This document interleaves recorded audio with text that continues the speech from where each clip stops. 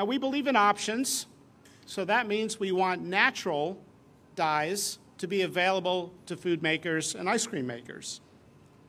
Normally, every couple years, the FDA will spit out one natural food dye approval. But on the charge of Secretary Kennedy, we have made this a priority. In the very short time we have been in office, we have now the fourth natural food dye from natural ingredients approved by the FDA. Today, I'm announcing that the FDA is approving Gardenia Blue as a natural food dye with natural ingredients. We are going to be there for the dairy industry. Well, I grew up in a world where milk was the healthiest thing that you could eat.